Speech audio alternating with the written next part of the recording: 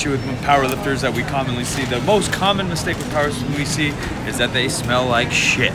So our first job was to get detergent, get soap, and get berries, because our antioxidants, bitch. I'm a anxious eater, I'm an ADD eater, so berries are something genius to have around that can fit and help my oral issues. You know what I'm saying, bro?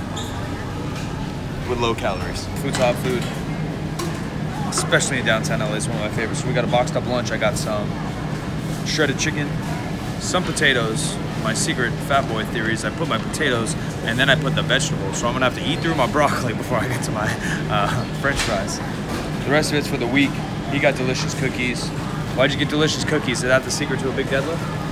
They taste good. When I travel, I don't really track, even though I'm still on a diet right now. I just try to eat as low fat as I can and then keep my eye on my carbs. I tracked my food for 2 years straight. Once you do that, you got an idea what the heck's going on. So that's why I got chicken, a little bit of potatoes, just a little bit. And then we got a little bit of extra sushi in there, which is just rice, fish, no sauce, no avo. Oh, but avocado's got healthy fats, Mike. I don't give a fuck. Gains. They didn't have any veggies. So I got broccoli salad, some kind of chicken, I don't know what. Conaire's food. You guys don't even want to see that. We're gonna avoid that one. The sushi. We've got the healthy shit, as I mentioned. No fucking anything. Just fucking read it, bro. Sponge. Clean dieting. Eat clean, bitch. Huh? Ain't like that, huh? Yeah? I'm out my feet, bro. Peach yogurt. Peach yogurt.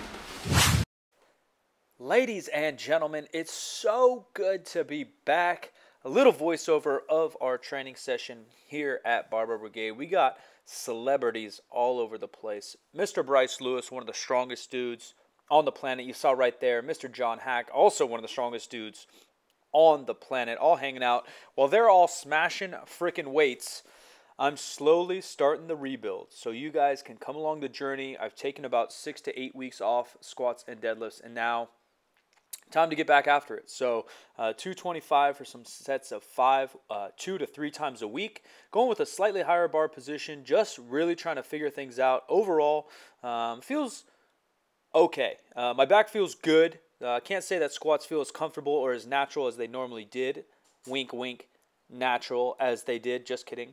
And then I moved on to some bench, and I basically just superset it. Mr. Matt Vincent in the house, Mr. Bart Kwan in the house. It was a party at Barber Brigade. This is the week, again, after these expos, so I was a little bit tired, and I didn't worry too much about my regimen. I just wanted to get some work done and get back under the barbell for the squat. So 225 for 3 sets of 5. I also believe I deadlifted about 225 for a couple sets of 5, and then I worked up to a single on bench with a couple drop-down sets of 5. I think Bart's kind of in a hypertrophy phase, so he's smashing on some sets of 10 or so on the bench, and then he went on to do a bunch of upper body fluff. Here's 315 for myself.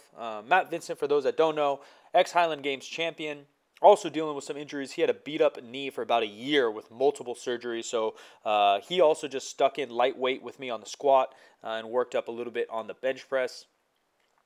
Mr. Bryce Lewis is getting ready for the Arnold, I believe.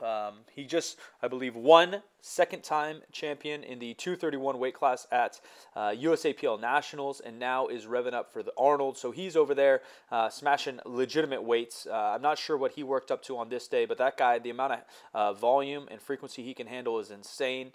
He really treats lifting as a professional in terms of his sleep, his diet, and how locked in is. Obviously, with his technique, he's been doing it for a long time. Very, very strong. I believe some of his best lifts are around 700-ish squat, 500-ish bench, and 800-ish deadlift, at least in the gym. We also have another special guest coming up here, Miss Kristen Dunsmore, who's an absolute beast in herself. She's an ex-IPF squat champ, so she's held an all-time world record in the IPF, I believe, around 380 pounds in the 63-kilo open women's weight class.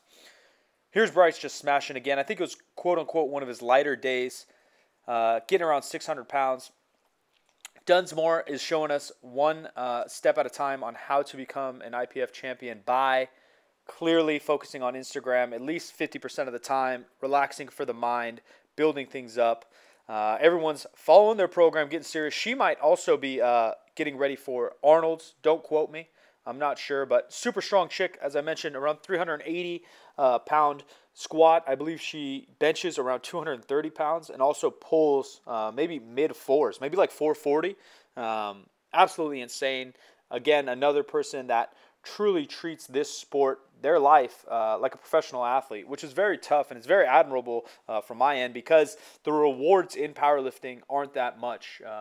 When you look at a pro basketball player in the NBA, you understand that if they're getting paid $70 million, that they're going to eat, sleep, and live to perform their best in sport. But in powerlifting, those rewards are hard to come by, because you also have to have a job and career. Ladies and gentlemen, a couple more videos from LA.